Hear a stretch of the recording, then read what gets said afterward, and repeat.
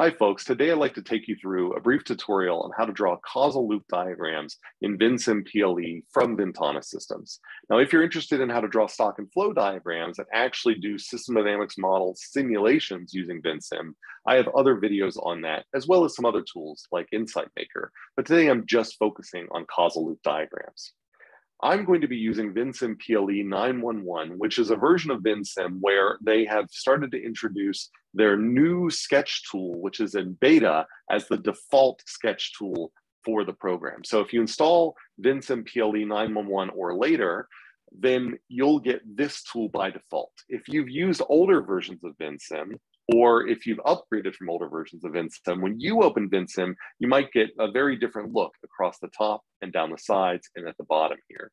But overall, things are roughly located in the same places, although their look is slightly different. And there's some other features that are a little bit nicer about the new sketch. However, a lot of my students have found that when they go into New Sketch and do something as simple as drawing a variable, a lot of times on both Windows and Mac, the program will just crash. We can't tell why it crashes for some and not for others, but we do notice that in the new sketch, this beta sketch, it seems to crash a lot more often. If you're having that problem, you can revert to the old sketch by going to Tools and then switch back to Old Sketch. On a Windows machine, that'll cause it to immediately switch to the old sketch. On a Mac machine, it'll give you a little dialog that says you need to close Vensim and then reopen to get the old sketch, in which case you can go to Vensim, quit, then reopen Vensim, and you'll get the old sketch back. I will have a separate tutorial video showing you how to draw causal loop diagrams in the old sketch tool for those of you who are forced to use the old sketch tool or just have an older version of Vensim and want to see how to use that tool in particular. But if you follow this tutorial, again, pretty much everything's located in the same spots in Vensim's and the old sketch. They just kind of look a little bit different. So you might be okay just watching this one. All right, so let's get started. I'm going to do a simple fish population model. Now, in order for us to draw causal loop diagrams, we're really going to focus on the variable tool here, which has an A there, which stands for aux. We're also going to then draw our causal links using the arrow tool right here. And then we're going to do the loop annotations, positive loop, positive feedback loops, negative feedback loops using the comment tool, which is right here. Occasionally, we may need to delete things, so the delete tool will be useful right here. Delete tool right here. Occasionally, we also might need to move and resize things, and this move resize tool is available here. This is also a great tool for selecting things so that you can make batch edits or copy and paste things out to reports, like we'll see at the very end of this tutorial. All right, if I want to do a simple fish population model, you might imagine that I'm going to have three variables that are causally related. The number of fish available in a fishery, for example, the number of new fish per year, kind of a regeneration rate, and maybe the deaths per year, which might be related to, say, a food limitation per number of fish. So just keeping it simple with those three, let's go and add those three. So the first one here, I'll say number of fish. Now, the default font that it picks here is of size, I think, 12 point. That may be fine for you. When I'm projecting on a screen for my students, it's way too small. You can go in and change the font of each individual variable, or what's usually much more convenient is if you right-click on the canvas, then you can access the default fonts for all the variables, the old ones you have in there that haven't been changed, as well as any new ones that you're going to add. And I can see the default font here is Times New Roman 12. So again, I get here by right-clicking on a blank spot on the canvas. If you don't have a mouse that allows you to right-click, on a Mac, you can hold down Control and left-click, and that will bring that up. If you have a trackpad, a lot of times two-finger clicking is the equivalent of right-clicking. And so if you two-finger click, then you can bring that up. Alternatively, if none of that's working for you, you can go up to the View menu and go way down to Fonts and Colors, and it'll bring that up, the view defaults. All right, so I'm going to go into here, and I want to make that bigger than 12 to make it a little bit easier to see. So I'm going to scroll down in this list here, select 24, try to select 24. There we go, 24, hit OK, 24 here. And it made it 20, bigger. Now, because I only provided a small amount of space for the auxiliary variable, then it wrapped. You might be fine with that word wrapping. If you're not, you can grab this circle here. We're going to call that a handle. You can grab that handle and you can resize the box so that it doesn't wrap as much. You can grab that handle when you're either in the variable mode or when you're in the move sketch mode. Either one allows you to do that. Okay, so I need to create my other two. So I had over here the new fish per year. And over here, maybe the deaths per year. Okay, so we know these things are causally related. So I'm going to go over to this link, this informational link here, the arrow tool here.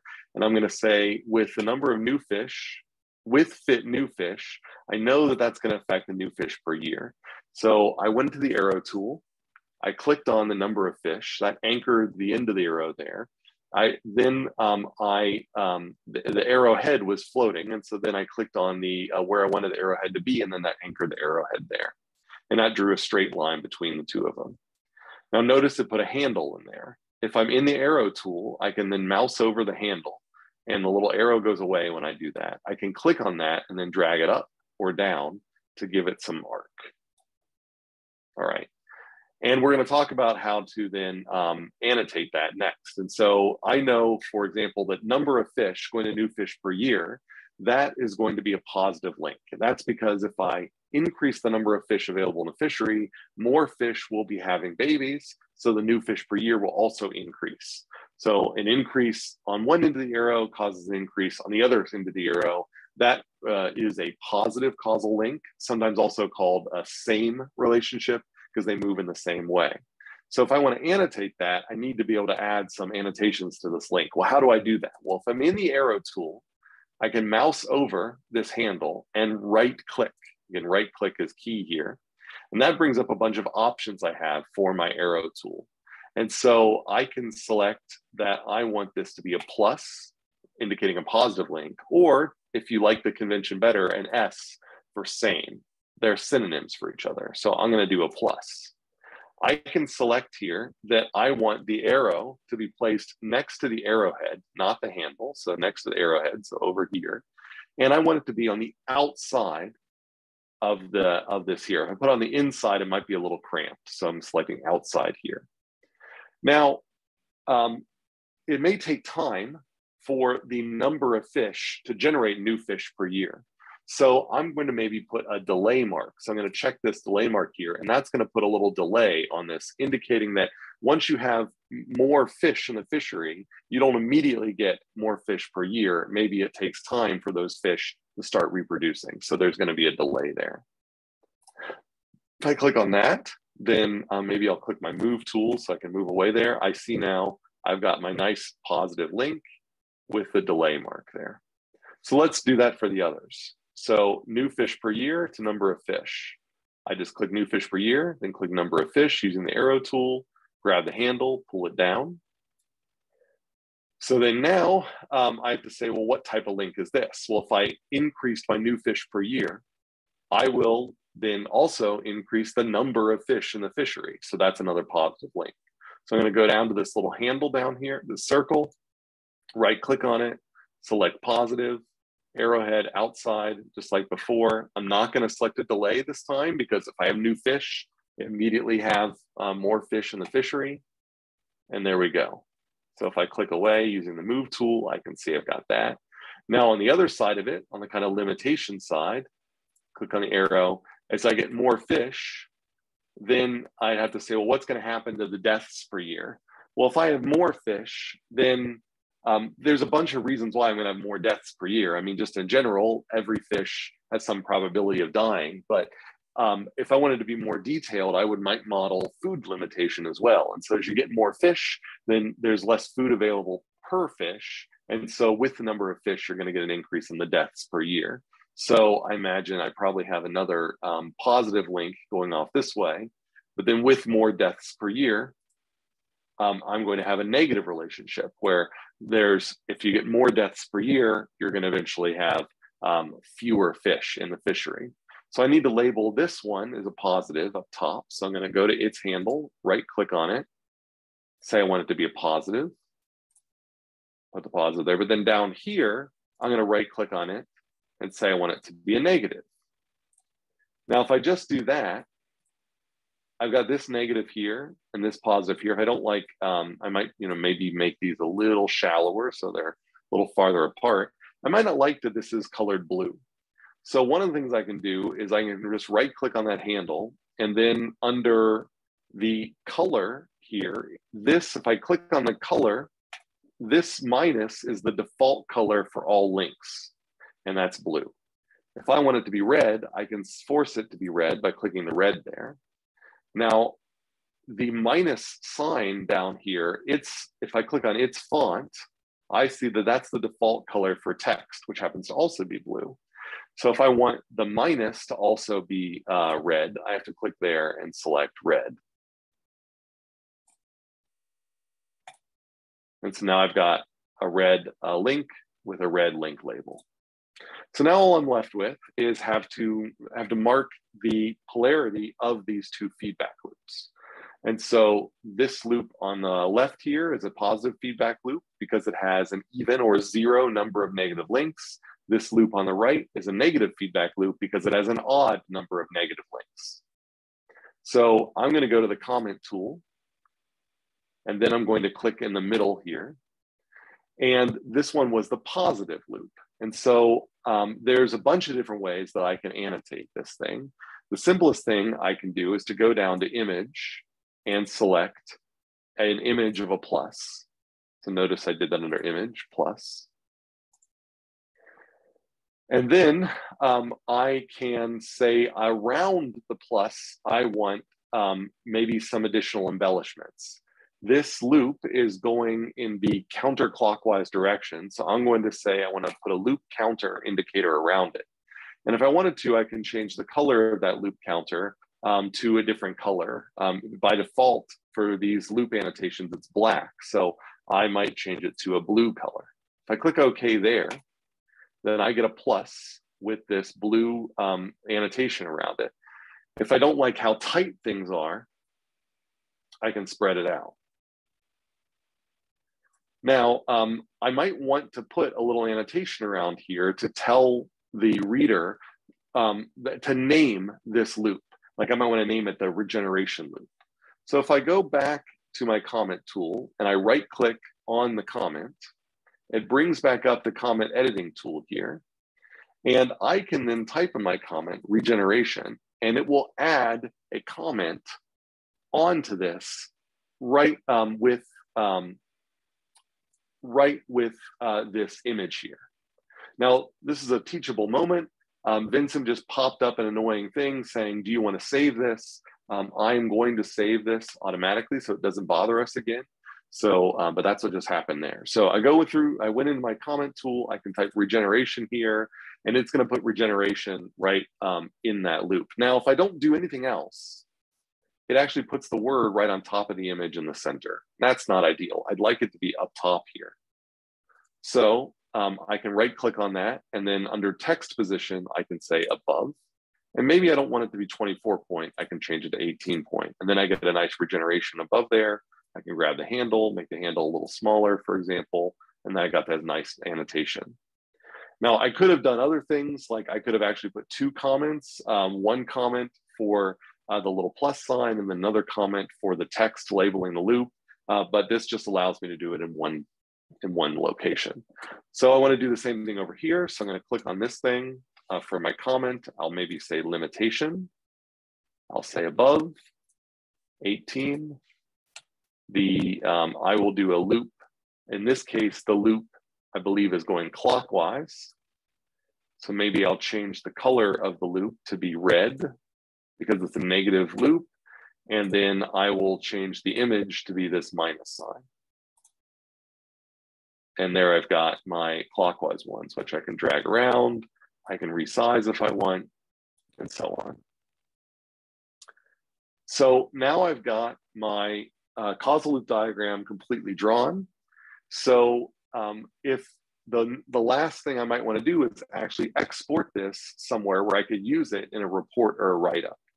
And so I can highlight these things by going to the move tool, and then I can drag a box just by left clicking and holding and dragging it around. And it will then select a portion of my canvas here. And then I can go up and copy this. Now you might want to do a screen capture. That's another thing you could possibly do. The downside of screen captures is maybe the backgrounds aren't going to quite match the way you want to look. If you zoom in on the screen capture, it might get kind of pixelated. So doing it this way with the move tool guarantees that wherever you paste it, you'll be able to zoom in and out, and it's what's called a vector format, which allows it to kind of infinitely zoom and always stay clear. So I highlight all of these things, and I can either hit the copy tool here, or I can go to edit copy or use the shortcut for copy. Then if I go into an application like Microsoft Word, which is right here, I can go up to edit and then paste, and there it is.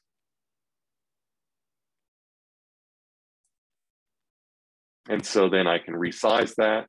Everything looks pretty clean, and I resize it because it's a vector format. I can then resize it if I don't want it to be that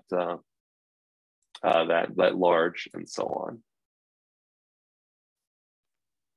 So just trying to make it a little smaller again without flipping it up. Let's try to make that a little bit better. There we go. All right, so that's how I can get that into a document. Now you might look at that and you say, well, what if I wanted to change all those blue links to a different color? Like, I just don't like blue.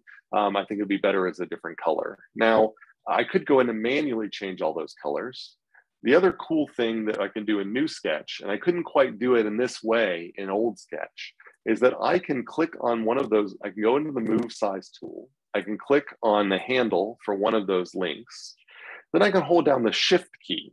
I'm holding down Shift right now on my keyboard, and I can click on one of the other links and one of the other links. I clicked on those 3 links. If I go down here, it's got all of these options down here. Some of them are related to text and some are related to color. And so if I go over here on this color one, it brings up a little color picker, and I can pick a color, or I can manually specify a color that I want. And after I do that, close this out, click away, then I can see that it changed all of the 3 link colors and all of their labels to the color that I wanted right there. So it's a quick way to batch edit those colors. And so I could select other things like these auxiliary variables, and then notice that text options come up. And so now I can manually change their sizes, and it'll change them just for those variables. It didn't change them for these other 2. Now under the edit menu, you can also do things like select all, or you can say select, and then it has a bunch of options here where I can select only the information arrows, and it selects all the links. Or I can say edit, select only the aux const data, which is just these 3 variables. And then whenever something's selected, then you have options to change things about them down the pop-up down here. All right, so that's how you use New Sketch to draw a causal loop diagram. Like I said, I've got other videos available for the stock and flow diagrams, and I'm also going to make another video that matches this one almost exactly for Old Sketch, which is commonly something you need to do if New Sketch is crashing on you a lot, or if you just happen to be using an older version of Vensim. So I hope that's helpful. Happy modeling.